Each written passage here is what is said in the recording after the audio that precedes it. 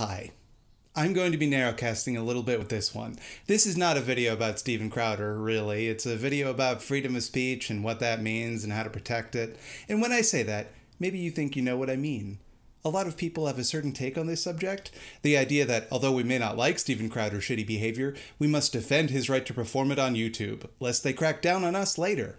If we demand YouTube do something about harassment on its platform, we're handing over the reins of censorship to an evil corporation. That is not my position.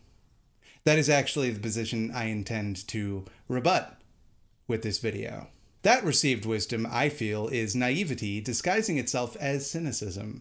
It takes for granted a lot of things that complicate that simple narrative, namely that YouTube already has that horrific power, already wields it against us, and doesn't benefit when we demand that they use it to protect its users. But let me just step back for a second and explain the situation to the 2 or 3 not extremely online people in the audience who might not know what I'm even referring to. Steven Crowder, the living meme right-wing comedian, is currently under fire for a small selection of the extremely homophobic comments he's made over the years. And by under fire, I mean the subject of some pretty even-keeled criticism. On May 30th, Vox columnist Carlos Maza wrote a Twitter thread detailing some of the harassment he has received at the hands of Crowder's fans, after Crowder made some pretty fucking gross comments about him, repeatedly, over the course of several years. Crowder has called Carlos, quote, a lispy queer, an anchor baby, and told him he's been given a free pass for being a crappy writer because he's gay. Maza has been doxxed by Crowder's fanboys and, all around, been made to feel pretty unsafe by YouTube's refusal to enforce its own rules against harassment. YouTube's response was indelicate. They decided that Crowder's direct targeted harassment of a gay man on their platform was uncomfortable, but ultimately permissible. As an open platform, it's crucial for us to allow everyone from creators to journalists to late-night TV hosts to express their opinions within the scope of our policies. Opinions could be deeply offensive, but if they don't violate our policies, they'll remain on our site. That's interesting to me. It makes me wonder if YouTube's harassment policies are publicly available and directly contradict what they're saying. And oh, hey, would you look at that? They do! Content or behavior intended to maliciously harass, threaten, or bully others is not allowed on YouTube. Now, I get it. This is a pretty fine line.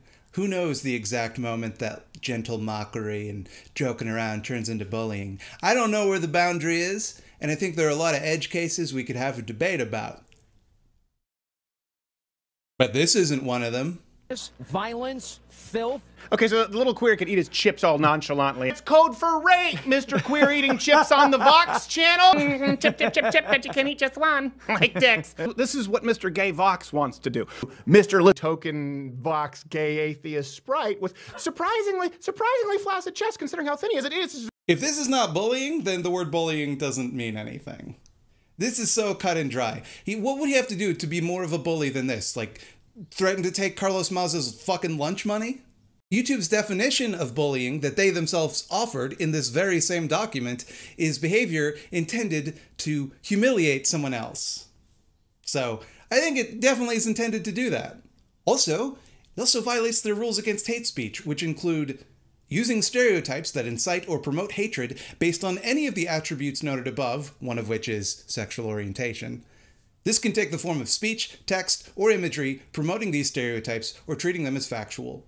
You know, like the stereotype that gay men are very promiscuous and have to put a bunch of dicks in their mouth, like that kind of stereotype? Chip, chip, chip, chip, but you can eat just one. Like dicks. And in case all of that wasn't enough, eagle-eyed viewers might notice that Crowder was wearing a t-shirt with a photo of Che Guevara waving a limp wrist with the tag, "Socialism is for f***."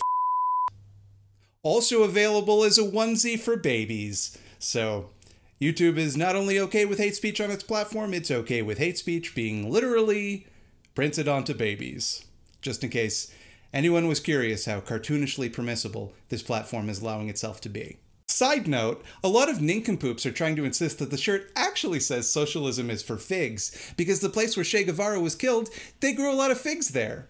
Now I know the people making this argument are not being honest, But let's just nip it in the bud and point out that were they actually saying figs, they wouldn't censor the word figs, you absolute diaper clowns. Don't worry though, YouTube sprang into action when they were criticized for this and decided to demonetize Steven Crowder's channel. A harsh punishment, to be sure, one that YouTube typically reserves for LGBTQ content. They've been demonetized for years, and they don't have thousands of dollars a year's worth of grifting merchandising opportunities like Crowder does. Also, they don't get their monetization back if they just stop selling their homophobic shirts. Also, they don't deserve to be demonetized because they're not being hateful. They're being LGBTQ, which is normal and cool. The punishment that YouTube devised for bigotry against LGBTQ people was to treat the bigot like LGBTQ people, except less severely. So, happy Pride Month, everybody. Look, they made the play button a rainbow. Our heroes. There, that's the basic thing that happened. You've probably already heard about it. That's what it is. Look, Crowder is a ding-dong. He will do as a ding-dong does. Mazza doesn't actually place the blame on Crowder. He places it correctly on YouTube. And I'm not disappointed in YouTube, not because they did anything right in this situation, or even did anything like not completely chowder-brained. I'm not disappointed because I would never in a million years expect YouTube to behave any differently than it's doing right now. Their policies in terms of service aren't put in place to protect vulnerable people. They're public relations memos that disguise their complete disinterest in their users' safety behind hand-wavy nice ideas that make them sound like an institution that gives even a single solitary shit about you. They do not. They are our enemies. And I don't mean simply the enemies of LGBTQ+ people and their allies, though, to be clear, they are, and that alone would be bad enough. I mean they, like any other business under capitalism, are not designed to provide a service or to enrich the lives of their customers. They are designed with the singular focus of extracting the maximum profit humanly possible and will pursue that goal no matter the cost to anyone else. YouTube is a plundering machine. I don't expect them to look out for our best interests or to behave according to any sort of coherent ethical standard beyond their immediate self-interest. YouTube is not our ally in this or any fight against oppression because, like any power structure in capitalism, it benefits from that oppression and always will. They can monetize that oppression. They can use that oppression to generate value for themselves. When people resist that oppression, they can monetize that too. Ain't life grand for them? And all they have to do to keep people from being pissed about it is every once in a while say that they're going to reevaluate their policies or make a statement about how intolerance is not welcome in the community, and hapless dumb fuck liberals will heap praise upon them. After all, intolerance is the result of a few bad eggs like Crowder. It has nothing to do with the systems and businesses that profit from those bad eggs. Suffice to say, I thought YouTube's response was predictable. But something that surprised me, something that made me pretty mad actually, was a common reaction I saw from a lot of leftists on Reddit. They argued that if we allow YouTube, a big evil corporation, to censor Steven Crowder, they'll abuse that precedent to come for leftist channels next. If we allow them to silence voices we don't approve of simply for violating their rules and direct targeted harassment, they'll come for us. Therefore, we must continue to allow this abuse as much as it may pain us, and outcompete it with our superior, tolerant ideas. First they came for the bullies, and I was not a bully. That take is bad. I hate this take. I will now demonstrate the problems of this take, thereby eviscerating it with facts and logic.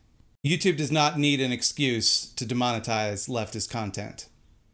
YouTube, the company, a subsidiary of Google, a subsidiary of Alphabet, a subsidiary of Nintendo, owns YouTube, the website, the platform, where you're watching this video right now. They make the rules, they enforce the rules, and nothing, literally not a single goddamn thing they do with it, is within our control. When it comes to what happens on YouTube, they have all of the power, and they can do whatever they want. Now, that sucks donkey ass, but it's reality. Let's say I'm John YouTube, the Chief Entergagement Officer of YouTube.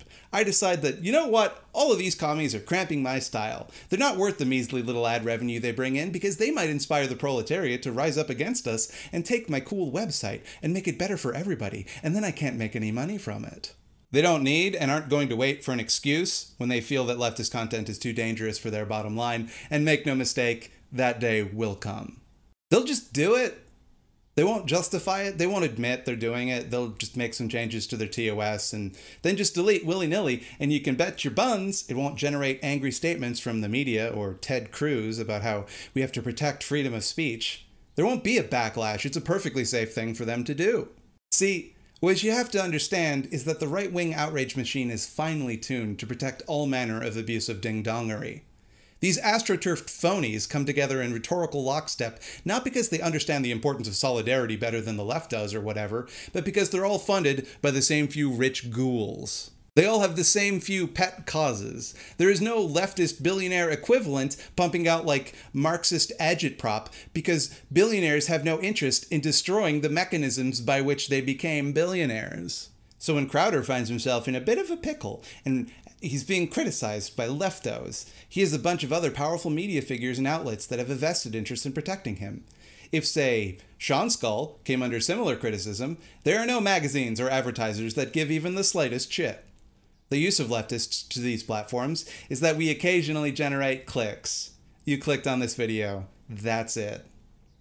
But rightos? They have millions of dollars in think tank money. They spend millions on advertising on these platforms, including on leftist videos. So even the leftist videos are only useful to YouTube as long as the right wing says they are.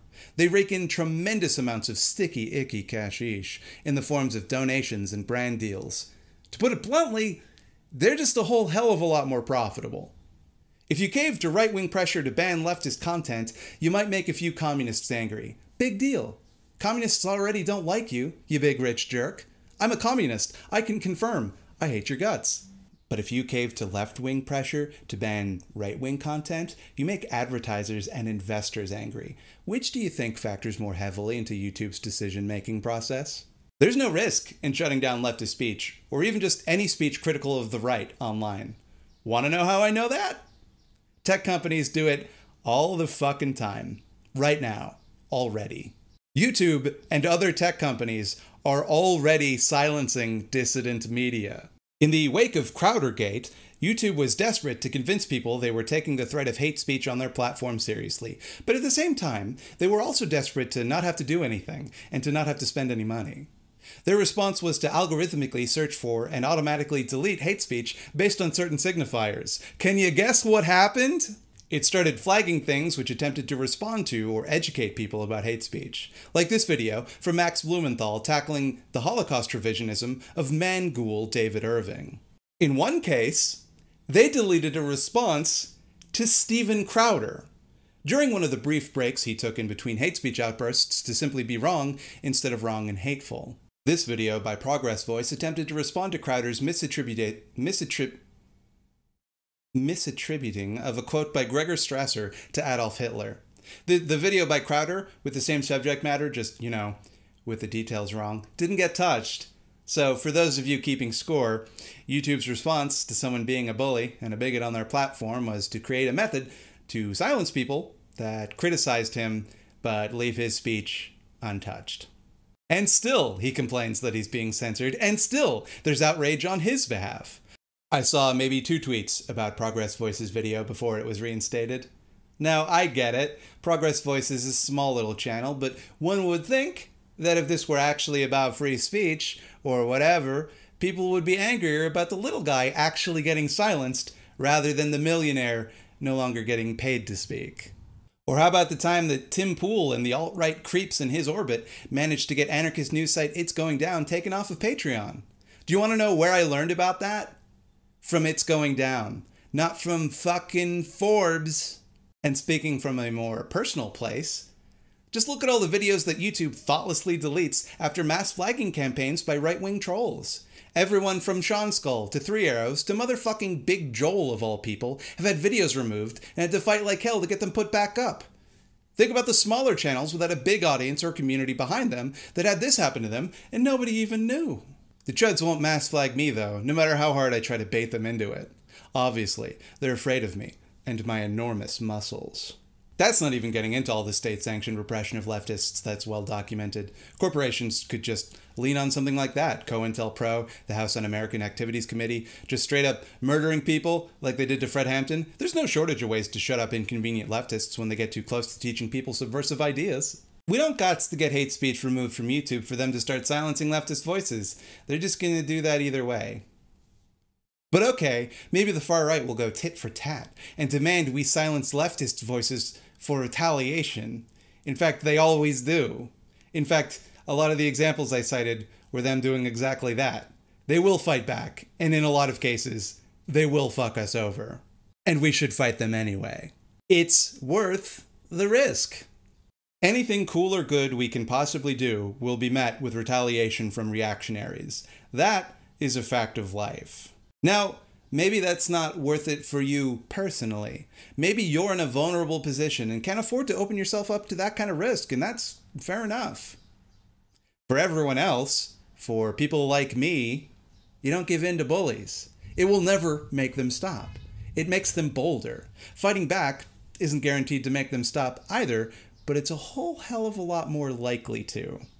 Getting hate speech taken off one of the largest media platforms on Earth, responsible for 11.4% of all web traffic globally, is a fight worth having. Not just because we don't like hate speech, or because we have a difference of opinion, but because it causes real harm to real people. Let's not forget, this whole controversy started because a gay man complained that every time one of these videos gets posted, he gets loads of harassment. He got doxxed. Should we just tell him to ignore that? To suck it up? Is that the type of community we want to be? Are we so afraid of what our enemies will do if we stand up to them that we're willing to preemptively roll over and throw vulnerable people under the bus to protect our own asses? Good fucking luck getting them to risk their lives in our revolution when we won't risk our fucking YouTube monetization to protect them. Allowing that type of harassment, those kinds of threats, to go unchallenged presents the real danger to freedom of speech. It is a clear and deliberate attempt to make the platform, and by extension, the discourse, and by extension, the world, more hostile and dangerous for gay people, to make them too scared of retaliation to speak up. Making a mockery of their sexuality normalized, and demonstrating to them that nobody will stand up on their behalf. And if we refuse to advocate for the powerless because we're afraid of what the powerful might do to us if we do, we're proving them right. Letting that continue is not a victory for freedom of speech. It is a dereliction of our duty to protect the speech and safety of vulnerable people in our community. Oh, and also, freedom of speech does not guarantee you freedom to a platform. Hey, can I come into your house and talk for 6 hours about how ugly your mother is? No? Why not? I thought we cared about freedom of speech. I thought that's what this whole thing was about, right? You know, come to think of it, I've never been published in the New York Times. DC Comics has continuously rejected my pitch for a comic where Batman is real and my dad, and he tells me he's proud of me. Despite having more than 200 YouTube subscribers, I have not once been invited to perform at Carnegie Hall. None of these institutions have platformed me. Am I being censored? Make no mistake, I believe Crowder has the right to say whatever he wants, to believe whatever he believes, to be as hateful and unfunny as he wants. I think pretty much everybody agrees with that. I do not believe he is entitled to do it on any platform he so desires. I do not believe we owe it to him to allow him to amplify his messaging with whatever tools he wants to use. Freedom of speech is a human right. Freedom to have a YouTube channel ain't. You can have your YouTube channel deleted if you use too much copyrighted music. I don't hear anyone talking about the freedom of speech implications of that, but when it comes to hate speech, suddenly everyone is a fucking human rights scholar. Give me a break. Ah, but Thought Slime, you hamburger. YouTube and other social media platforms have such a monopoly that by all rights, they should be treated like the digital commons. And I can't say that I agree with that. They should be seized by the people, dismantled, and replaced with a more egalitarian alternative. But I get your point. Yes, big companies like YouTube do sort of resemble a digital commons, and removing one's ability to use them is like kicking somebody out of a public place, like, say, a public park. Now, Let's imagine that I followed around Carlos Mauza in a public park, mocking his sexuality for years, and every time I did, a bunch of people joined in and made the park a nightmare for him, and then occasionally followed him home to demand that he debate me. People would be within their rights to try to get me banned from the park, because I'm making the park unsafe for other people in the park. Now, do I think YouTube should get to decide who can and cannot use their platform? Absolutely not. But right now, they sure do get to control that, and if we don't keep constant, immediate pressure on them to use that power in ways that are safe for us, they'll just do whatever they want to do. Whatever they judge to be best for their bottom line, and that sure as hell ain't gonna be good for us. This was never a fight about freedom of speech. This was a fight about marginalized people demanding that huge institutions who have enormous power over them don't leave them vulnerable to abuse. I understand why people make this argument. I really do. I agree with a lot of the logic that builds up to it. We shouldn't hand over the power to censor public discourse to YouTube. That's a horrifying dystopian idea.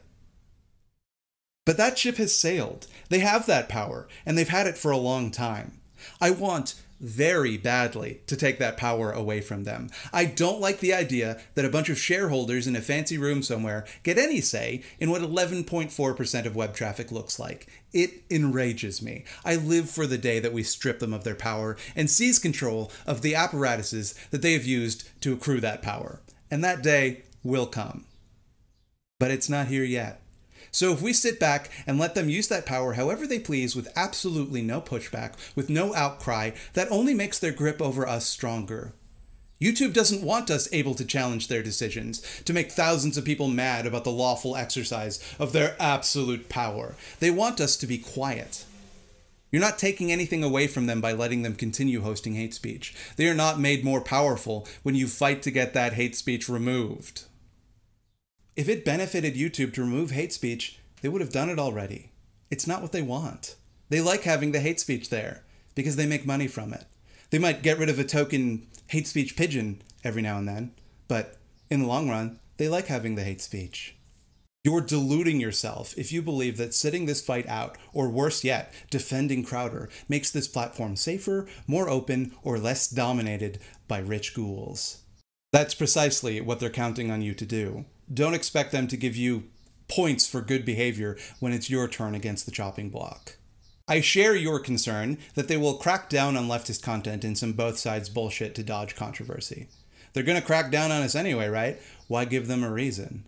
But frankly, if we're not willing to fight for the powerless in all circumstances, if we're not brave enough to use our platforms to defend people when they're being abused because we're afraid of what we might personally lose in the process, then we have no business making leftist content in the first place.